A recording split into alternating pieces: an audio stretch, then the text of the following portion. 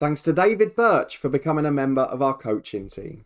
Well, the January transfer window closes today and we're hoping to hold on to all of our key stars. There's been one backup player out the door and we're hoping we might be able to add one to the squad today. Can we do it? Let's go and find out.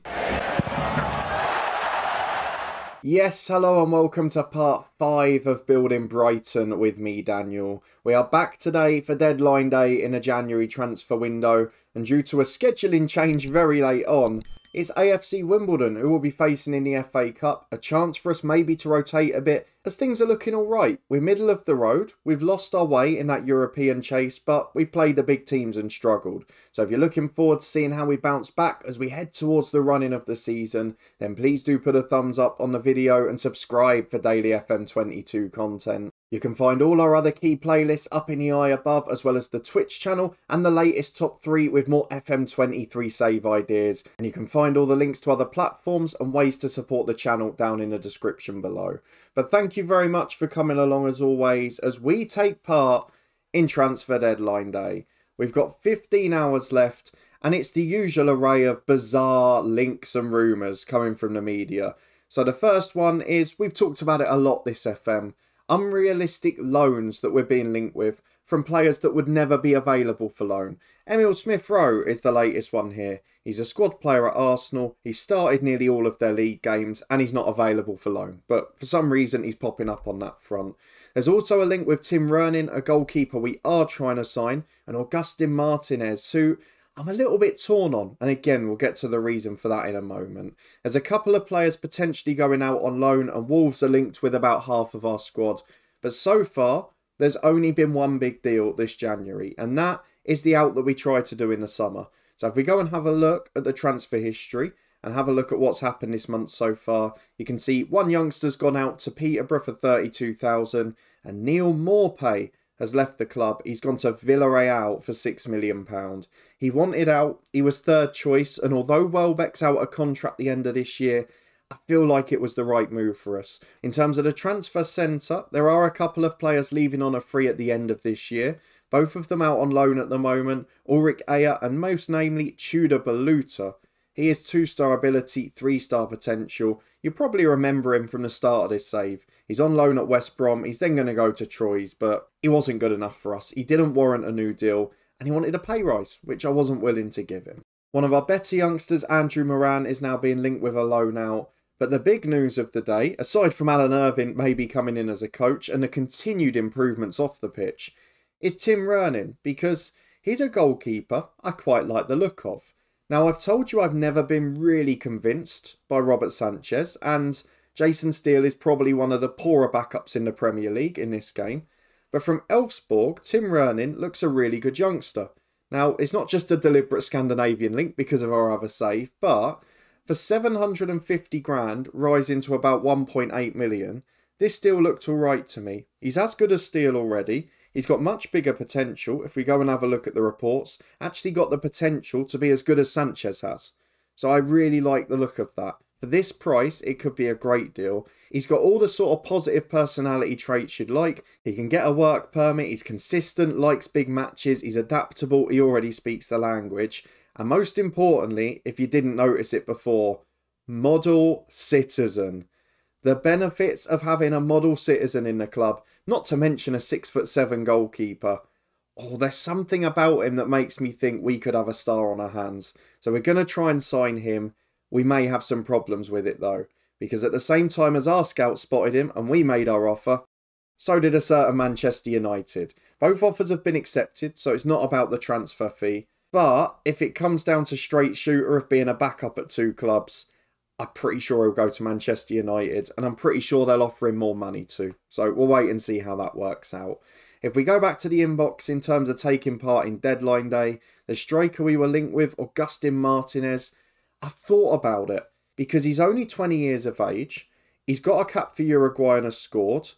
He's a good striker. He plays in the role that we like. I do have a worry though. He's not that much better than Evan Ferguson, our young wonder kid at the moment. And although his goal rate's great, his potential apparently isn't that good. Now, do I take the risk and hope that his potential is bigger than it's perhaps being let on by the scouts? Or do I wait for a bigger signing in the summer and just live with Welbeck and Evan Ferguson for now? Because I feel like, looking at Ferguson's potential, maybe I hold back his development if I don't get him involved instead. But being a couple of years further back, there's no doubt that Martinez is the better striker at the minute. So that's a little bit of a problem for us. Add to that we can't really afford him and Rerning, so it comes down to what happens with that deal. If Rerning comes in, there will be no Martinez, and if he agrees another deal while we're waiting, we probably lose out on both. So we're going to take part in deadline day, see what the next 15 hours bring. There's a couple of backups I'd probably be willing to sell, but a lot of these boys who are being linked away, they ain't going anywhere. Alzate's one that's been trying to force his way out. Fredericks again. It is an area I've been looking right wing back. We've got Tariq Lamptey, who isn't improving as much as I'd like. I'll be completely honest with you. He's not played that well either. Fredericks has been a little injury prone and is very much a backup at this level. So we did set our scouts to have a look for players, and there were two absolute gems that popped up last night. Let me get you to the inbox message.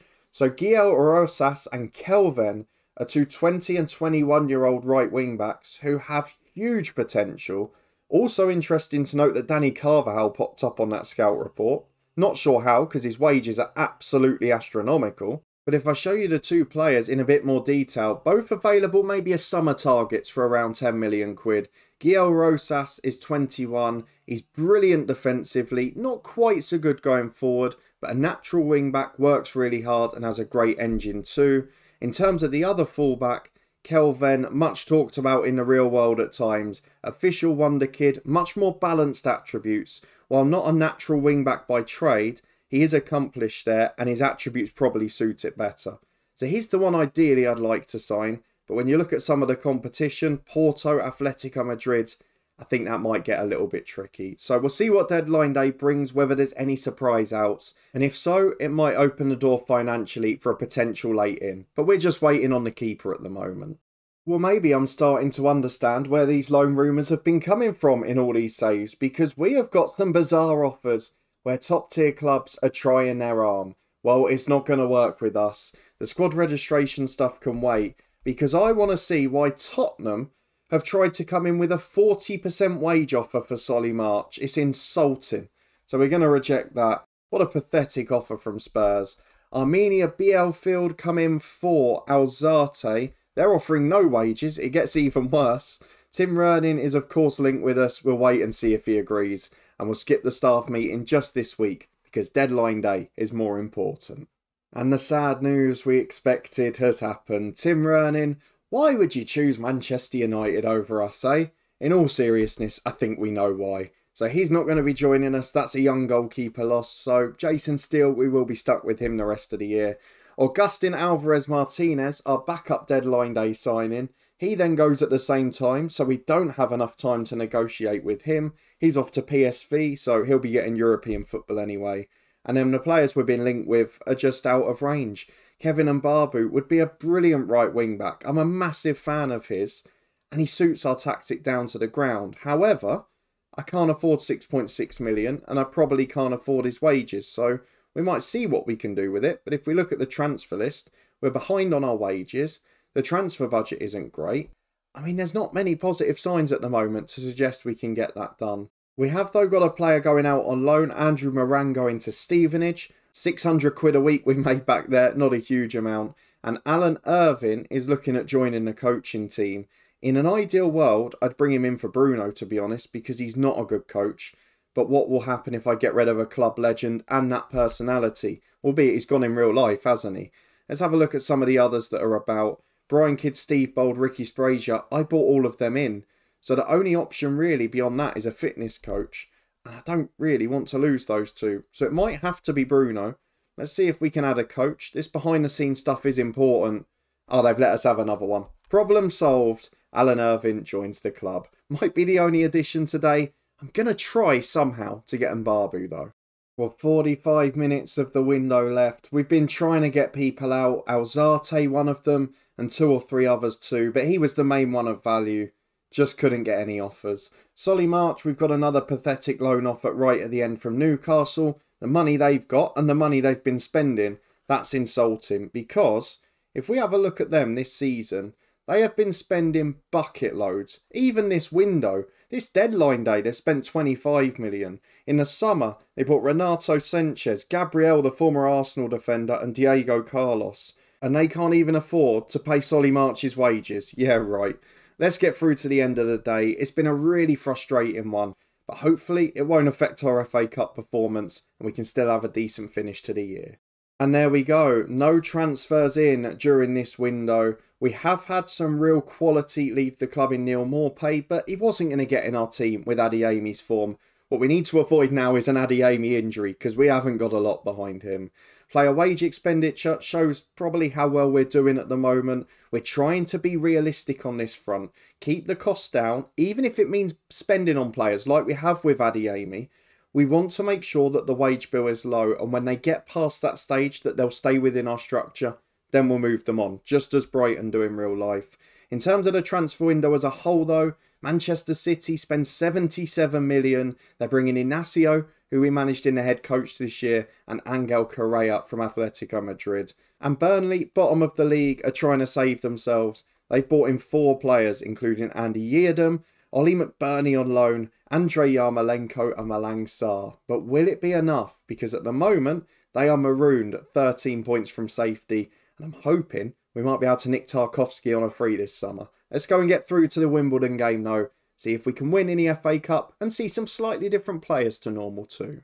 Well, it's past deadline day, but not in France apparently, and it's very frustrating because if this offer had come in yesterday, we might have been able to arrange something with Kevin and Babu. But as it is, we're going to have to reject this because we can't afford to trim the squad now. We can't replace them, so we have to stay at full strength. Fredericks though, might be a candidate to go in the summer. He was always a stopgap signing.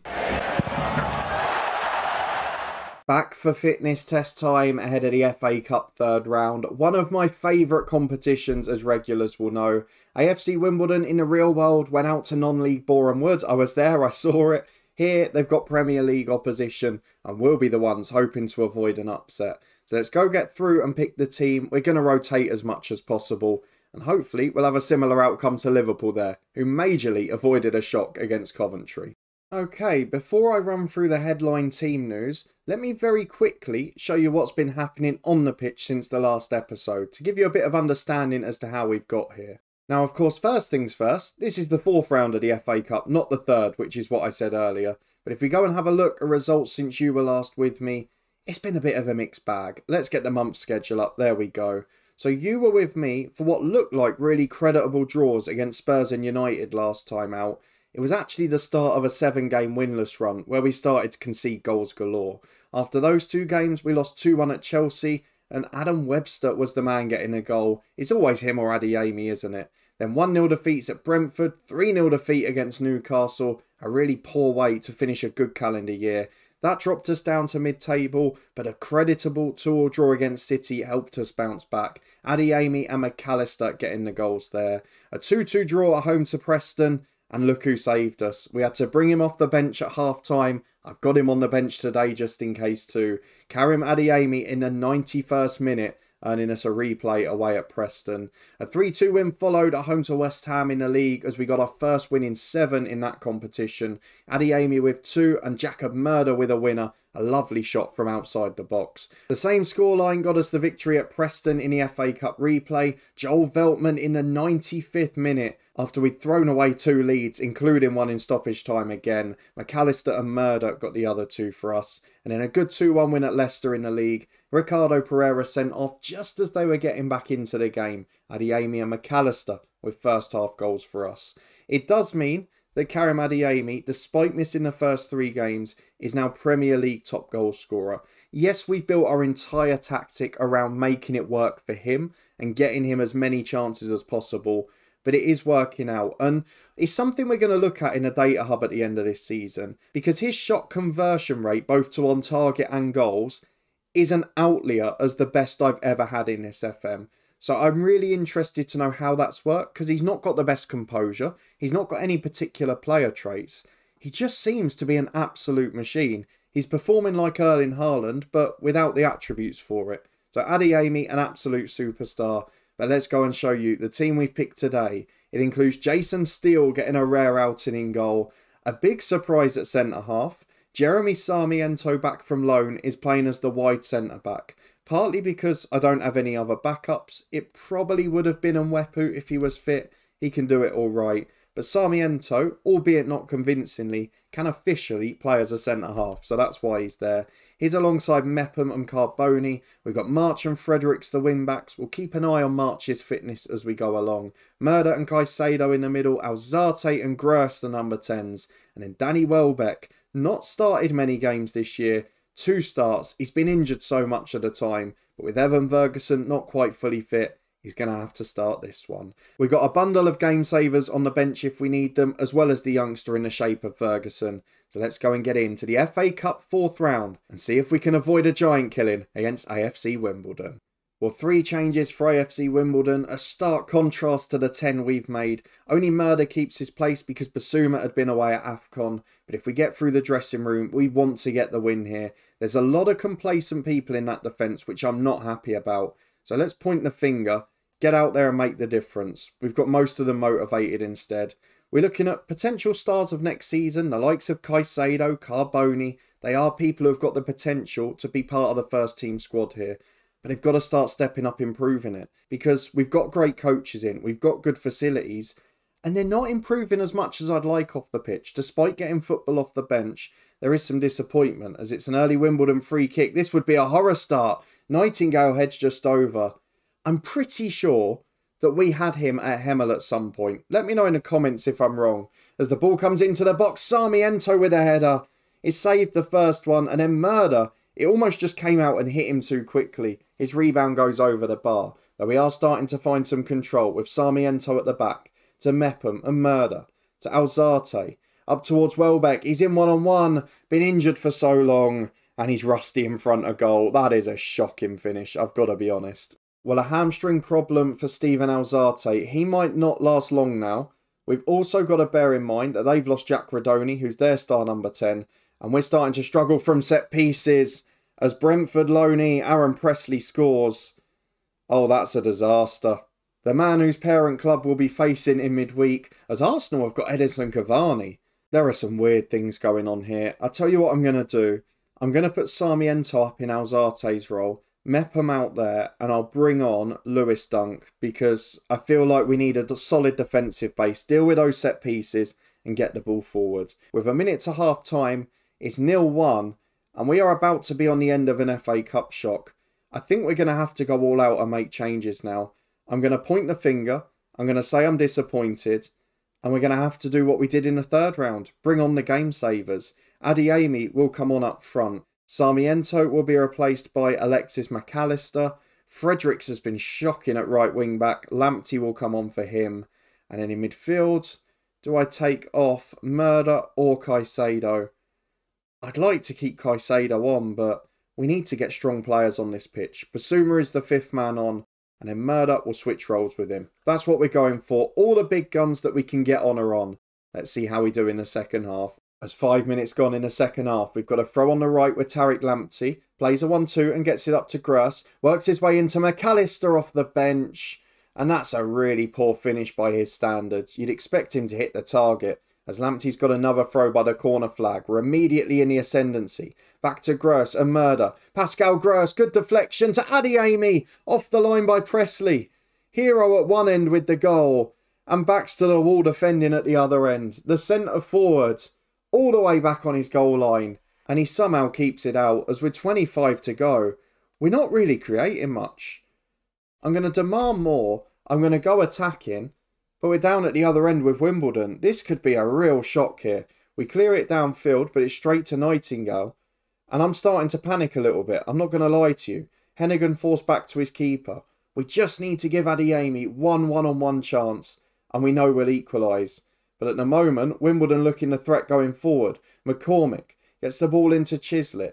Basuma wins the ball back in a tackle. It cuts away from him, but we're straight back as he's in possession. It works its way down the right to Adeyemi. Is he going to find someone in the box? Pascal Gross there. Across to Solly March. And the keeper can't keep it out. Plenty of power on the shot, albeit it was straight at him. But it's 1-1. We're back on terms. And the game is on its way to being saved. And we're back just a couple of minutes later. It looks like we're on a roll now. March and Carboni playing a 1-2 to Lewis Dunk. Out to Mepham. I wonder if this will affect us on Wednesday night, having played the first teamers for a bit now. Adeyemi gets it from Lamptey. 2 in the middle. McAllister's 1. And the superstars combine. Lamptey to Adeyemi. Adeyemi to McAllister. 2-1 Brighton. Panic over. Back to positive. And we just keep the ball. And we're going straight from the kickoff. So maybe they're going to go forward now and be aggressive. Or we're going to start to run riot. I hope it's the latter. Woodyard picks it up in the centre circle to Brown. Doesn't look good here. No pressure on him. Lamptey forces it wide. Goes back to Woodyard and Lamptey nicks it. Brilliant stuff from him. Through ball towards Adeyemi. He's got tons of pace in behind. And it's game over. In the space of 5 minutes, Karim Adeyemi, Tariq Lamptey and Alexis McAllister combine. And their magic has shone through. I just saw that Cavani's got 4 now for Arsenal as Mepham nods in a Carboni header. That is a lovely set-piece routine. It's one of my old favourites. You like the near post flick onto the far post or the far post one back across goal with Mepham to nod in at the near stick. VAR checks it. The goal is awarded. It's 4-1 and the young Italian got an assist there as Lamptey throws into Gross. Could we make this 5 or 6? Really run the advantage home. McAllister must have been off there. He's put the ball in. He looked a country mile offside. But it's fair to say we're looking confident again now. Brown coming down the left for Wimbledon. They're still having a go. Fair play to them. They're forced backwards now though to Woodyard. And he holds the ball up. They've kept possession well. Brown released down the left. Lamptey chases him. And the ball back to the edge of the box finds Hennigan. He's now over on the right hand side. Got the chance to cross. There's 3 in the box including Presley. And I'm a little bit worried that between Duncan and Carboni, no one got within 5 yards of him in the box. Can't afford to do that in the Premier League. Here, though, it shouldn't have too much of an effect. A consolation goal, though, for Wimbledon as McAllister finds Solly March. It's been a very entertaining second half, I think we'd say, as Lamptey beats the fullback from the long ball. Gets the chance to cross to the byline. Nightingale brings him down. I'm not sure that's a penalty. Looked very harsh on Nightingale, that. But we are going to get a chance to get 5. And Adeyemi's going to get a chance for another, I think. Really, really poor decision. But VAR, no, it's happened outside the box. I thought the question was foul or no foul, but it's not in the area at all. Free kick given. Wimbledon probably deserved that stroke of luck. And as we get through stoppage time, the FA Cup run continues. It didn't look like it for an hour, but 4 goals in 13 minutes after bringing on all the superstars. And thankfully, with some good work done, we're in the hat for the 5th round. Back in a minute for the draw. And as we're in the hat for the last 16, a chance at a cup run, let's have a look at who we could face. There are some big teams left, but there's Championship Peterborough, there's Championship Blackburn or bottom of the Premier League Burnley, there's Championship Barnsley. There's a few options of teams we could beat. There are still a lot of the big boys, Arsenal, Liverpool, Manchester City, United, Spurs, they're all in there bar Chelsea. However, there's only one way to find out who we're getting. Please give us a friendly tie. Although, based on our last 2 performances, maybe we need a step up to wake us up. So first team out the hat is Arsenal. They will be facing Norwich. Newcastle versus Leeds. Tottenham versus Wolves. We've avoided the 2 North London clubs. Don't be City away. That's Peterborough. There's one of the smaller clubs gone. No disrespect. Brighton at home. That's a big one for us. Now, if we avoid Liverpool or United, I'd call us favourites for any other tie. I'd love Barnsley at home. Let's see who it is. It is Barnsley of the Championship. I tell you what, maybe this is our year because we are getting some very fortunate draws at the moment. That is about the best we could have asked for in that competition. So we will play Barnsley in a few weeks' time. Let's have a look at the schedule for when we're next going to be back. Because straight after Barnsley are 2 very big league games and a repeat as the months finally load up of the games that we played in the last episode. So if you're looking forward to staying up to date and finding out how far we go and where we end up finishing in the Premier League, then subscribe down below and turn that notification bell on for daily Football Manager content. There's links in the eye above to some of our FM23 save ideas and other playlists from this year's game too. And come and check us out on Twitch where we've got regular live streams. Links to everything else in the description below, but thank you again for watching as always. Above my head now are my relegation battle ideas for FM23. Please do give it a try if you haven't already, and I'll see you back here again next time.